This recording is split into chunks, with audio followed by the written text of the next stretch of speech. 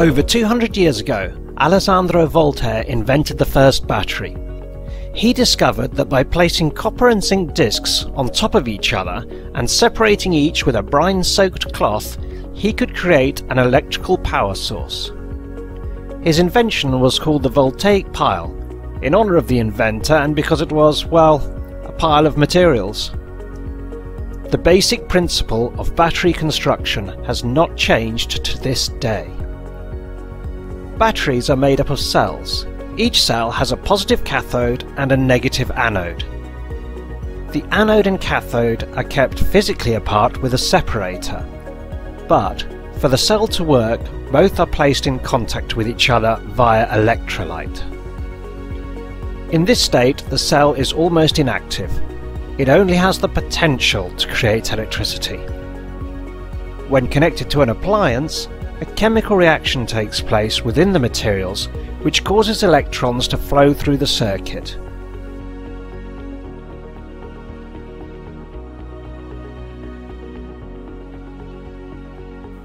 The materials which make up the cathode, the anode, the separator and the electrolyte vary depending on the type of battery, or as it is known, the battery chemistry. There are numerous chemistries and numerous types within each chemistry.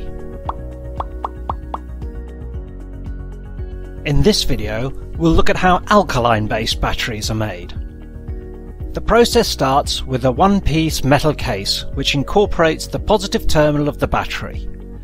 This case is sometimes referred to as the console and is open at one end.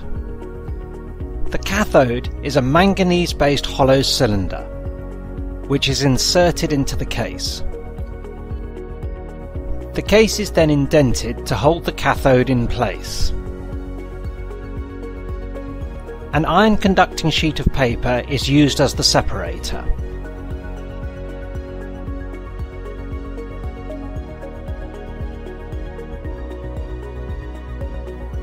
Liquid alkaline electrolyte is then injected into the case and given time to be absorbed by the separator.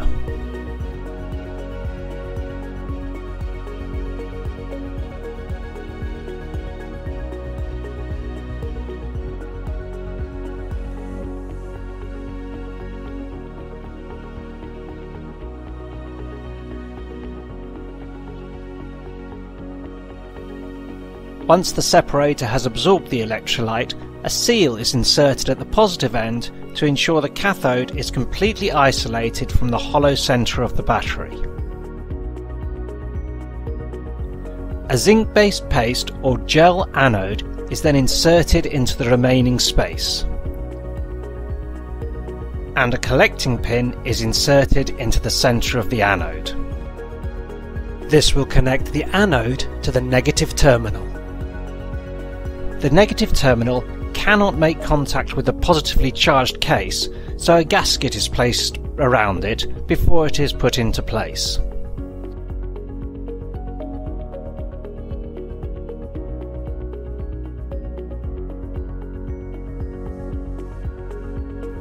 As you can see, the positive case and the negative terminal are close together.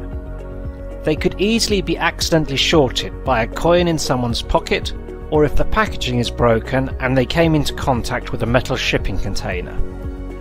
To avoid this, and for obvious marketing purposes, a foil is wrapped around the battery.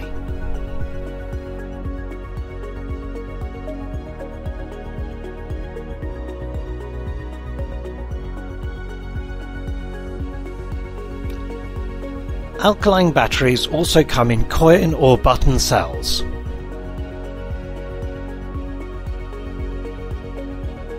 They have a simple structure: a metal base case in direct contact with the positive cathode material, an iron conducting paper separator soaked in alkaline electrolyte, and anode material in direct contact with the negative terminal, both sealed in a gasket to avoid contact with the positive charged case.